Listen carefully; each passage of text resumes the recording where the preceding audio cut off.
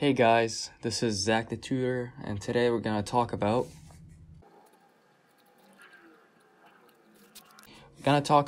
Fischer Esterification. So this is a reaction where it's very important to know for all the pre-meds, MCAT, the pre-dent, etc. They like to test on this sometimes. So this reaction involves a carboxylic acid group and an alcohol group. Let me write the general formula.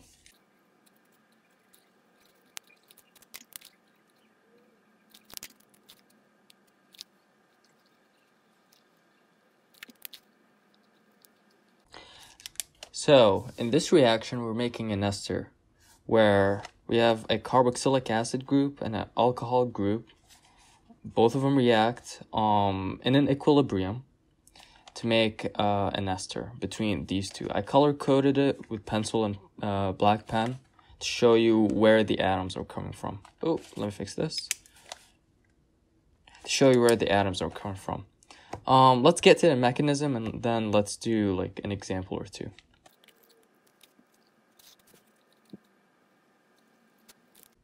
So, for the mechanism, the first step is that, I forgot to mention that we need an acid here. This reaction involves an acid. Right. So, the first step is that, let me just draw the reactants really quickly. So, we have our carboxylic, and then we have our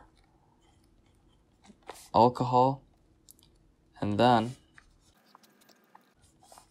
we have an acid, then O, or like that. So the first step, what happens is that the electrons on this carboxylic acid is attracted to the acidic conditions that it is in. So it could be sulfuric acid, hydrochloric acid, but it's not really recommended because it can chlorinate the alcohol and make other side products. So probably the cleanest thing you want to use is sulfuric. First thing, this oxygen on the carboxylic acid gets propionated to make us an oxyum ion. I think that's how you say it. Like that? Ion. I haven't finished writing it. So the oxyum ion goes like this and it has a positive charge. So this ion is fairly stable, even though it doesn't, because it's an oxygen. Why is it stable while it having a positive charge? Stable because oxygen is a wacky, what do you call it? Like a wacky element that resonate a lot. So if you see like an odd thing that's stable, it's usually the answer is resonance. So this thing resonates around and is fairly stable. What happens is that after it's propionated, it can resonate and form this structure, right? So it goes like that.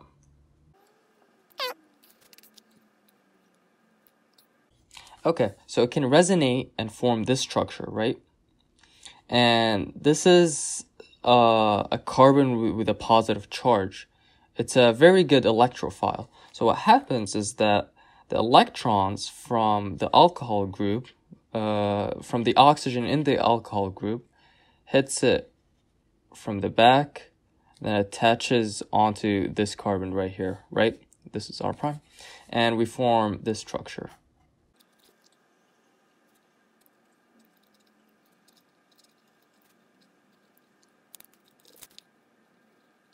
Now, after we form this structure, this is not electron, this is me trying to erase.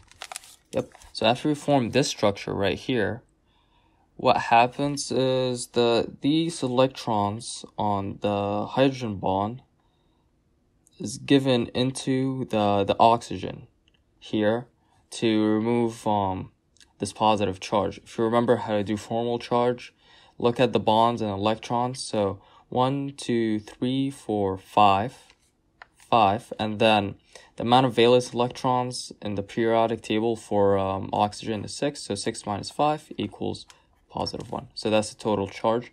And if we give the electrons of the hydrogen, we'll have 2 electrons. So it's going to be 1, 2, 3, and then 4, 5, 6. So 6 minus 6 will equal 0. Anyways, this will give us a structure that is uncharged.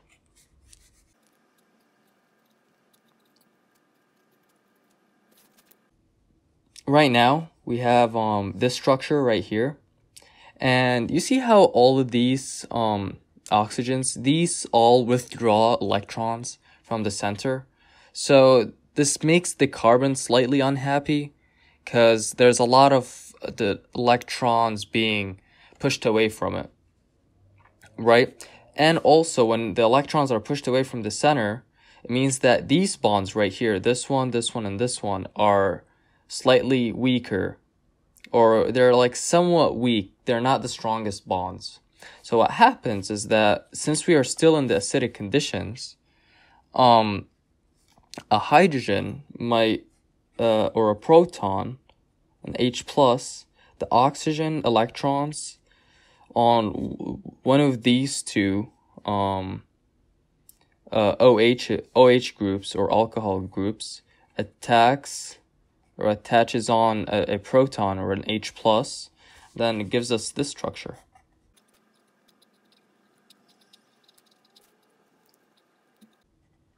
Right? So after we get this structure, this is a very good leaving group.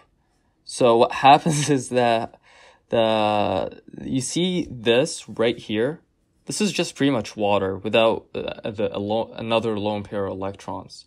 So what happens is that this is a good leaving group. So these bonded electrons right here between the carbon and the oxygen, they go into the oxygen and it makes water, and that goes into solution, leaves. So we get this structure at the end. Right? So after we get this structure, I just moved the R prime group, the low ether group here, and just switch it around because, you know, this is moving around. What happens is that the electrons on here, since they all resonate, how you see how the oxygen just pretty much resonates around. The electrons are not like bounded. They resonate, make different structures. So what happens is that the electrons on the lone pair here attaches onto this bond between the oxygen and the carbon, and we make another oxanium ion, right? To form this structure right here that is fairly stable, right? Notice how everything is in equilibrium because this reaction is again in equilibrium. It forms this structure, and this structure has a positive charge on this oxygen right here.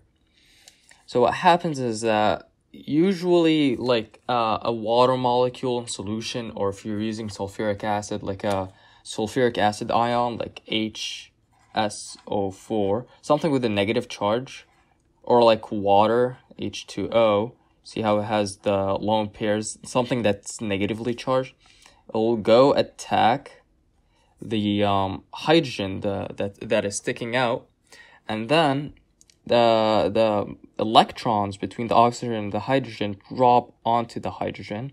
This will give us a neutrally charged compound, right? So let's do formal charge on this thing and then the final product. So oxygen on the periodic table has 6 valence electrons. Then let's see how many electrons we are using. Not fully, but like we count the electrons that are in lone pairs as ones, and then each 2 electrons that are bonded as 1. So 1, 2, 3, 4, 5, right? So 6 minus 5 equals positive 1, right? And then when the electrons pop into here, it'll give us extra lone pair, and then it'll make this into a neutral 6 minus 6 equals 0. So neutrally charged compound. Finally, this is our final product. And voila, we got our final product to test the formal charge on any site. So test it on the oxygen here, since we did it right here.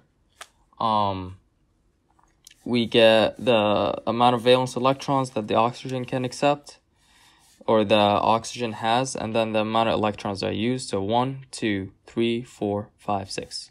6 minus 6 equals 0, so a perfectly neutral compound. Notice how this reaction is fully in equilibrium. So that means that usually when you run it, you have to... So if you remember from Gen Chem, to push a reaction to the right or to the left, you can decrease the product. So if we decrease this thing, we increase this thing and this reactant. So if we decrease the product, we could increase the reactant and our second reactant, and as a whole, we can push the reaction forward. So in this case, if we put it in, in a condenser where, here, I'm going to draw a load diagram. So let's hope my art skills are good. So it goes up here and then drips down onto another flask like that, right, with water attached here.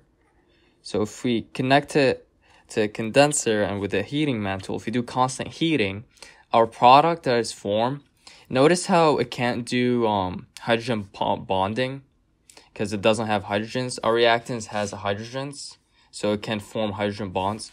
It will have a lower boiling point, so it will boil off, and all the product that we form, the moment it forms, it boils off and then ends up in our collecting round bottom or collecting flask.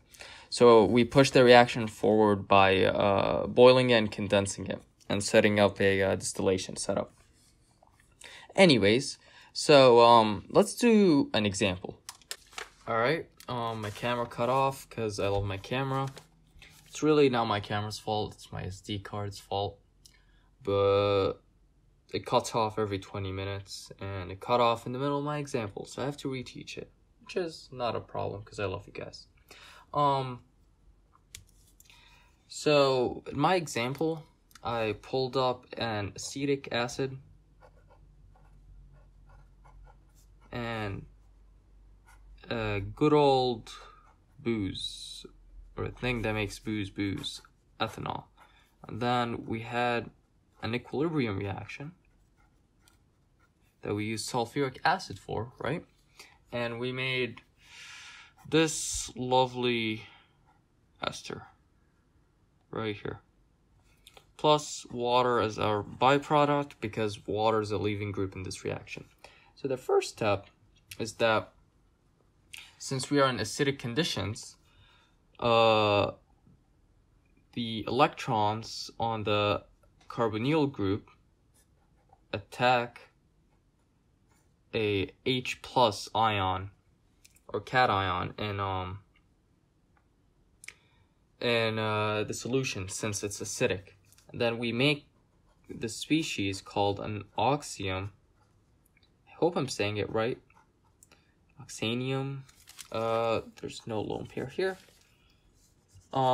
Species where it's an O, it's an oxygen, the positive charge, it resonates around, so it makes for a better, more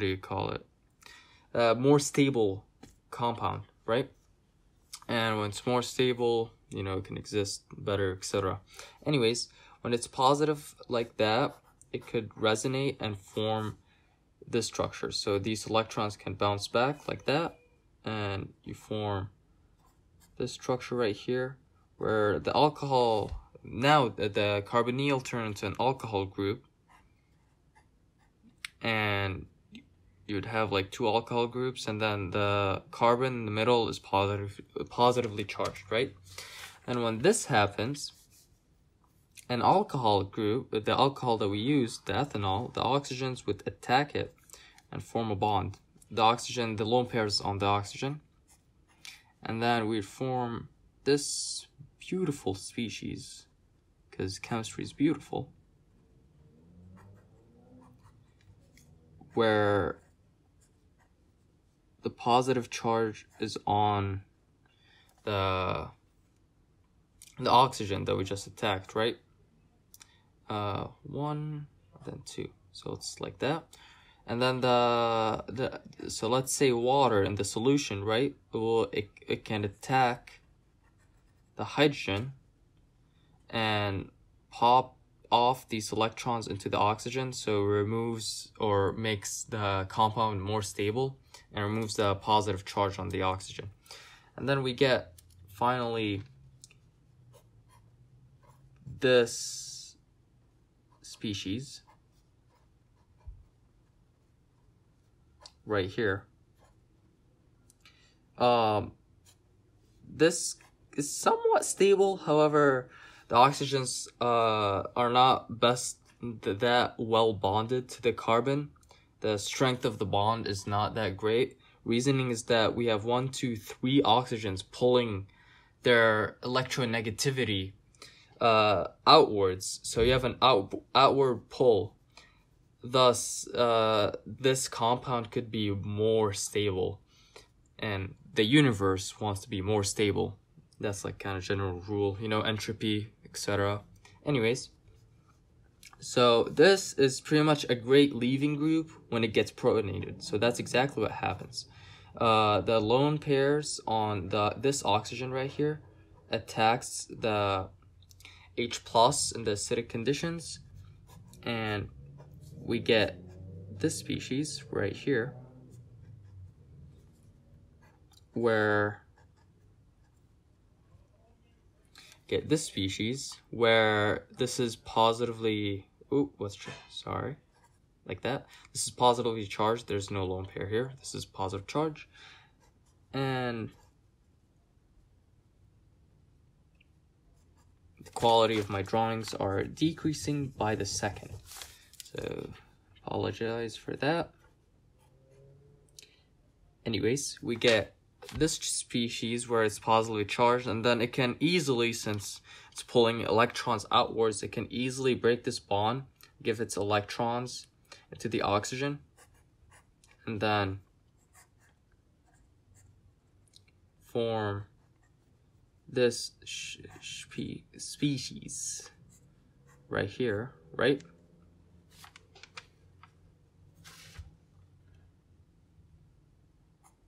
And when this species form, the electrons that are on this oxygen, it resonates around. So it can resonate into this carbon right here and make a double bond and turn it into carbonyl group. However, it's going to be positively charged. It's going to be positively charged. And when it's positively charged, a species in solution, so if we're using sulfuric acid, this ion could grab onto this oxygen, pull it out, and then these electrons that are bonded between the oxygen and the hydrogen could pop into the oxygen, and we form our final product, which is this beautiful ester compound right here. Thank you guys for watching. I will put some practice problems in the description. They're probably not going to be mine, etc. If you have any questions, ask them in the comments, and I'll try and answer them. Thank you guys for being great, and good luck with your studies.